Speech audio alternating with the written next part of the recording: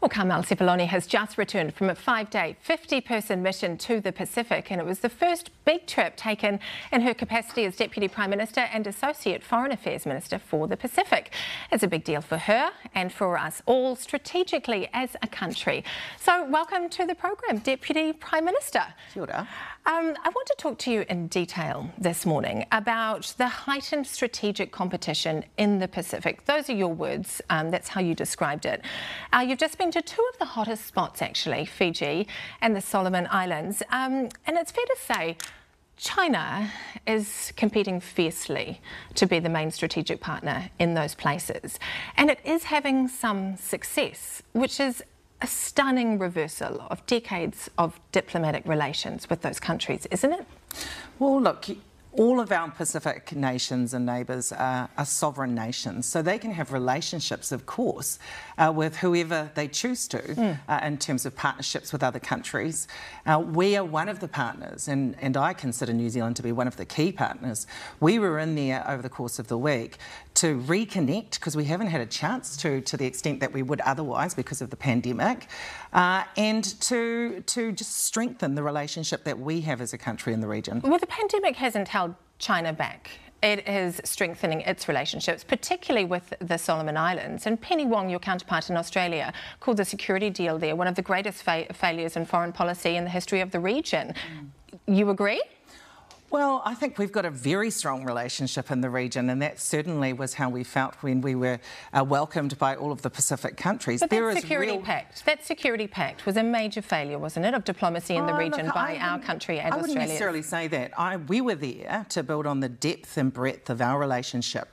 And that certainly came through from the leaders that we spoke to and also the delegation that we took. It's not just about the way in which politicians engage, it is about the Pacific diaspora that we have here and the strength of relationship between them and our Pacific nations as well. Dovata, family. Oh yeah, absolutely. But that is a strategy.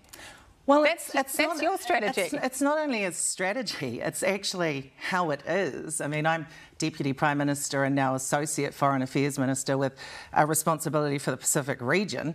And yes, actually, I am family with the Pacific because of my Samoan and Tongan connections. There is a depth to the relationship that Aotearoa has with Pacific nations that is very hard for other countries to match because of our history and our whakapapa and our cultural connection. And that's why we're trying to capitalise on it as a diplomatic strategy in the Pacific. It is who we are, and so it's helpful. It's it's helpful, but it is a point of difference. It is certainly a point of difference with regards to our connection to the Pacific. Okay, so in terms of China's strategy in the Pacific, did you see the $80 million stadium being built in Honiara? A gift from Beijing? So they are supporting with the Pacific Games that are coming up in November. It's not the first time, and there's a long history of China supporting with infrastructure across the Pacific. Again, those are the choices of sovereign nations, and so that is not for New Zealand to get involved in because those are not our decisions to take or make. Sure, but their strategy is offering free money. But as the Australians say, as the British say, your counterparts in other countries, there are strings attached, aren't there, Minister? Look, we were there to make announcements on funding we were investing into the Pacific. And so conversations with Pacific leaders about other countries' investments was not something that was on the table. I think we were there to talk climate change, we were there to talk education and youth investments, we were there to talk labour mobility. And to be fair, Rebecca, and this is the complete honest truth of the matter, climate change, economic sustainability, labour mobility, those were the subjects that we traversed more than anything else. Did you talk about China? We didn't talk about China, actually, to be honest. I don't think we did. AUKUS did come up. Okay, I want to talk to you about that too in a second. But specifically about China, no, I don't think that was actually discussed. That's the truth. At all? No, as I said, climate change was the #1 thing. Economic development, labour mobility. Yes, I have those all points. of those things. But it is an elephant in the room out there, isn't it? And what is China's strategy in the Pacific exactly? Well, I'm not going to speak for China's strategy. You can see it though, and you're countering it with our foreign affairs policy.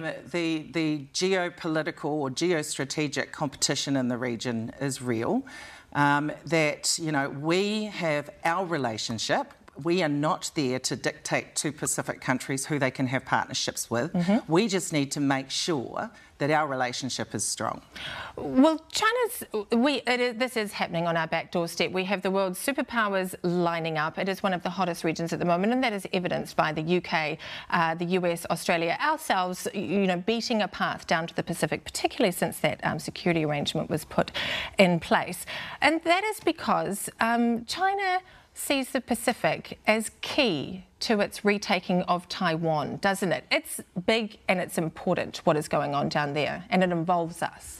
I can't say this enough, Rebecca. It wasn't a discussion that was had over the course of the week when I was with Pacific But you countries. would have been briefed on this. This is something that you would have knowledge of. We did talk about the other partners in the region. I think the US, Australia, the UK having more of a presence is welcomed.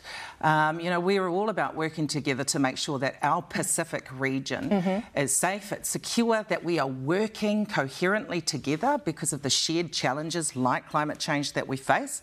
And so, you know, those were the discussions that we had. But these must also be front of mind for you as Deputy Prime Minister and your role in foreign affairs when you look at the Pacific and you see down there China doing security deals, because feasibly any naval base, it wants a naval foothold down there, that is clear. Yeah. But any naval base or security down there in the Pacific, this is a going concern to New Zealand too. Rebecca, could be used as deterrence with retaking Taiwan. As I said, you know, there are you not considering these things? Look, as I said, there is the presence of a number of people operating in the Pacific. We're very aware of the geostrategic competition. However, our focus has to be on our contribution to the region, the way that we are working with our neighbours, and that was what I was there to reinforce. I have to say, the way we were received was incredibly humbling. It was a reminder to me as Deputy Leader and as a Foreign Affairs Associate Minister that we do have strong relationships, that there is a long history here, and that was the primary consideration for us being there. Certainly, but why don't you want to talk about this? Is it because you don't want to upset China? It's because, you know, as a journalist, you are putting to me that this is the primary consideration. No, it's a consideration. I'm talking about the issues that were raised as primary considerations. And so I've just done 5 days in the Pacific. Sure, but I'm actually talking to you, keen to talk about the issues that were raised by the leaders that were of importance. Certainly, but I'm talking to you actually about the massive macro issue that is looming over our region. It is a going concern for our country. It is a going concern for our partners. And I'm saying, why won't you talk about that? I am talking about it. I'm talking about it in the ways that I'm quite comfortable talking about it, and in terms of what our trip meant when we were over there, Rebecca. What's uncomfortable about it? Well, I think what I'm saying is fair, that every Pacific country has the right to form relationships with who they would like to. We just want to be key in the relationships that they have. Also, you know, keep in mind, we have a very important relationship with China, just like other Pacific countries do. Ours is long-standing. I think we've got 50 years of trade under our belts with China. And so, you know, it's important to recognise that it's not just the smaller Pacific Island states that may have a relationship with China. We do too. We are we're working globally here. So we don't want to upset them by aligning ourselves too closely or critiquing what they're up to in the Pacific. That's not what I said, Rebecca. Well, I'm asking you. Well, as I said, I'm speaking to what was important to us on the mission. And what was important to us was Aotearoa's reconnection with the Pacific. It's not other people's relationships. We have to make sure that our relationship is strong. How far ahead are you thinking? We know that China thinks 50 to 100 years ahead. How far ahead are we thinking with our strategy in the Pacific? You know, we're always looking at how are things now. We don't necessarily have a 50 to 100 year plan ahead. It is really I think, we pretty much go 3-4 years at a time with any strategy that we put in place. Does that hold us back? Because that's a very short-term thinking, isn't it? Well, we're very much focused on the now. When we think of things like climate change, then of course we're thinking much further ahead. But we have to be acting quickly, so we can't be thinking about measures that we're going to put in place 5 years or 10 years from now. We need to be looking at what is possible right now because of the urgency of the issue. So you mentioned before AUKUS came up. I'm keen to hear about that. How did it come up?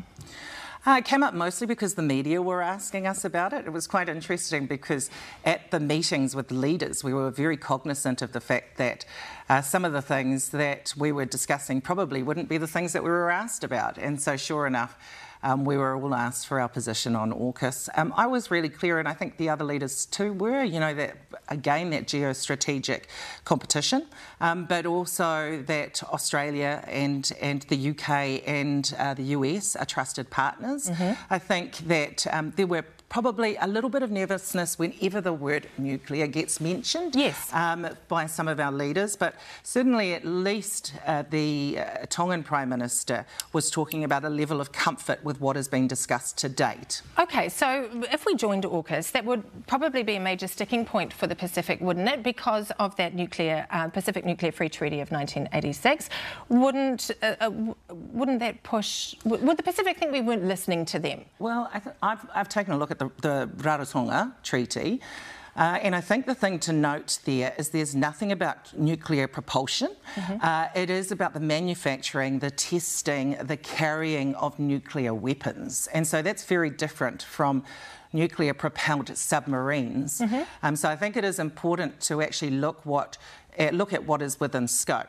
We, of course, as a country, still have our nuclear-free zone, and so we don't allow even nuclear-propelled submarines into our waters, but many are already moving about the Pacific, and it's totally reliant on the individual view and decision-making of the sovereign nations. So it sounds like you found a sort of workaround that if we got into AUKUS, we could take the Pacific with us. It's not a workaround, Rebecca. I was trying to understand what we've signed up to here, and I think it's important that we do read the detail of that. Yes, but it's not, that doesn't prohibit us signing up to AUKUS, for example, the nuclear issue, is what you're saying. I think that we've ruled out, of course, the Tier 1 involvement, which includes the nuclear, the nuclear issue.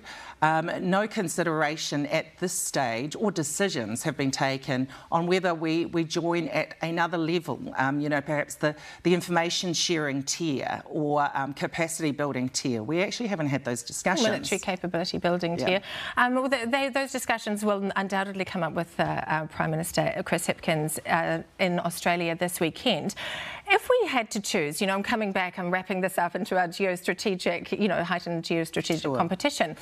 If we had to choose, New Zealand would go with Australia, the UK and the US, wouldn't we? It is very difficult to see us lining up with China and the Solomon Islands. But is the plan to take the Pacific with us into AUKUS? We have no plan for AUKUS at this point in time, and so it would be premature of me to speak to that. But we're open to it, aren't we? Look, I'm not the Defence Minister, and I haven't been engaged in any of those conversations to that extent, so it would be wrong for me to even speak to that. What we want to do is make sure, as I've said earlier, that our relationship is the strongest that it can be in the Pacific region with our Pacific partners. We have shared challenges. We have to be working together and absolutely in collaboration in response to those, and that was what the mission was about, and that is the focus of our relationship for what is our priority region, which is the Pacific region. A really quick one for you, because we've run out of time, but could part of that collaboration with the Pacific also be a collaboration with China down there? Oh, look, we have different relationships with China, including our trade relationship. But in the Pacific, could we collaborate with them down there? I'm not sure whether we've got any particular development projects that we're working on with China, but I do know that we're working with Japan, the US, I think Australia on our traditional allies in Papua New Guinea. And so, I don't know whether there's actual development programs where we're in partnership with China supporting the Pacific. There may be, I'm not sure. OK, well, you're open to AUKUS and you're open to working with China in the Pacific. Thank you so much for coming in and joining us this morning, Deputy Prime Minister Carmel Sepuloni. Thank you.